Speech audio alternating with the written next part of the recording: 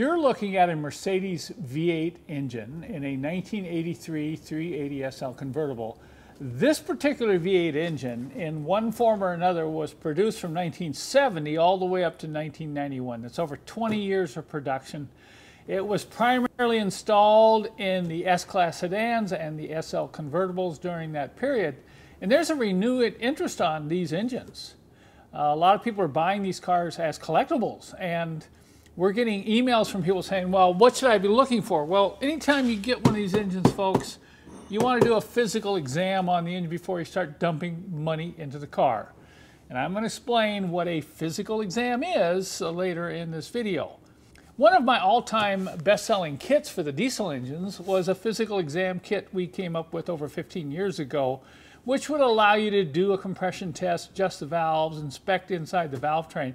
And you need to do that with these engines too. So let me take you over to the bench and show you what I'm going to include in what I call the early V8 physical exam kit.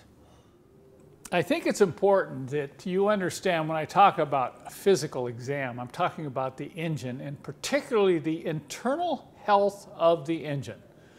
Now on these older V8s, there's a few things you can do that can give you a pretty good clue as to how healthy the engine is inside. And if it's not healthy inside, if the engine is worn out, you may not want to restore the car or put any money into it at all. You might want to go looking for a different example or even a different engine.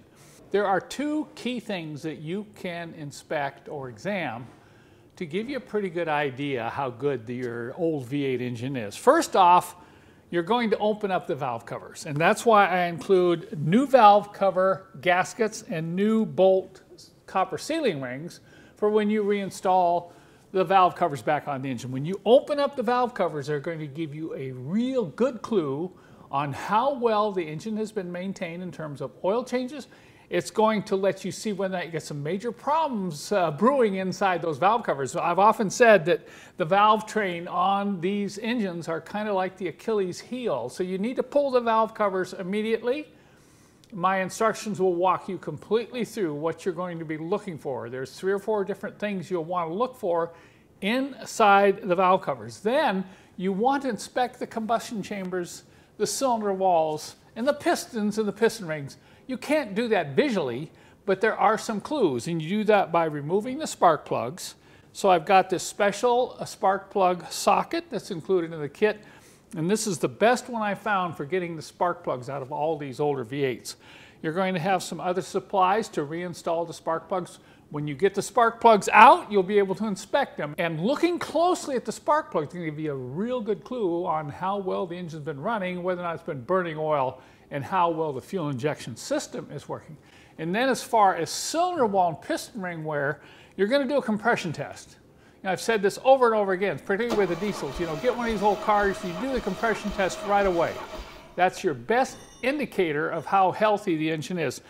So I include a good, high-quality compression gauge, a remote starter switch for those of you who want to use one, and then a couple other supplies that go along with the compression tester. This is a syringe that I include which will allow you to do a wet compression test on a particular cylinder if you should find a weak one when you go through your testing procedure. So that's the full kit as you see here. Remember, this is an examination kit. It's not a repair kit. When you get into your engine, there may be other things you need. Like if you don't know how long it's been since the spark plugs have been changed, you should buy a set of spark plugs with this kit, and I'll include some related product links when you go to my website. You'll also probably want to include some new oiler clips and even new valve chain guides for those V8s that have high mileage, because you're going to find some plastic parts that are going to be worn out. And then finally, this kit is going to come with a couple of lengthy video instructions which will take you through the process of opening up your valve covers, inspecting your valve train, and doing a complete compression test on your own V8 engine. Now let me take you outside, and I'm going to show you an example of how I've used this kit to determine whether an engine in an old 450 SL is worth saving. This is a 1980 450 SL and has the 4.5 liter M117 V8 engine. Now you can see the car was in a bad accident, and I've looked this car over. I don't feel it's worth fixing. So the question is, should I save this engine? The good 4.5 engines are getting harder and harder to find, and they're very expensive to overhaul. So I don't want to take the time, though, to pull this engine out and store it somewhere if it's no good. Now, ideally, I know I should get the engine running, and then I could tell more about it. I could check things like smoke and hot idle oil pressure and the other things that go along with being able to hear an engine run. But I'm not going to do that because the exhaust system's torn off and missing, okay? The radiator has 3 holes in it, so I'd have to get another radiator. The fan's the water pump is broken, and the whole delivery fuel system in the back's all shot, you know, with rotten hoses and everything. So the time it would take me to try to get this engine running, just to determine whether or not I want to save the engine, is just not worth it for me. I got way too many other things to do. But if I can determine that the engine's okay by not getting it running, then it's going to be worth pulling it out and putting it aside. Maybe later on I can find a nice 450 SL with a blown engine, which is usually what happens around here. I save an engine, I find a car. So what I did is I said, okay, I'm going to do an internal physical exam of the engine. With it in the car, I've got to get it to turn over with a starter, and I was able to do that. And I used this kit right here and went through the procedure of pulling off the valve covers, and I was very impressed with what I saw inside the valve covers. The timing chain is super tight. It's almost like somebody has replaced this. This car has about 130,000 miles on it, and no evidence of sludge, which means it's gotten regular oil changes. Then I went ahead and pulled the plugs out, and I inspected the spark plugs. Wasn't too impressed with the brand of the plug in here, but the plugs were burning real clean. That's another good sign. No heavy oil deposits on the spark plug. Probably means this is not an oil burner, all right? So then I said, okay, now I'm going to do a compression test. But the engine had been sitting for 5 years. Hadn't even turned over since 2016. So doing a compression check with a dry engine wasn't going to give me accurate results. So I went ahead and did a moisturizing treatment. I call this moisturizing treatment to an old engine that hasn't run in a very long time. And I filmed the whole thing.